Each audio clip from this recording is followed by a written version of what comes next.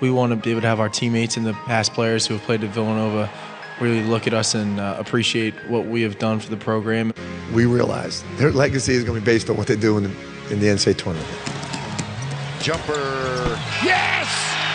Holy cow! Big win for Villanova. Oh my gosh, wow. Jay Wright's team has a clinic going on at the offensive end of the floor. You can go ahead and kick the elephant out of the room. Thrilled for that senior class that they get to play in a Sweet 16. Moving forward, as they say. To the shoot. Jenkins. Oh, my goodness. What did they say? Off the bus. He gets those puppies squared. This has been pretty magical the way Villanova's played, too. It has been. Up 18 and still playing as if it's a close ball club.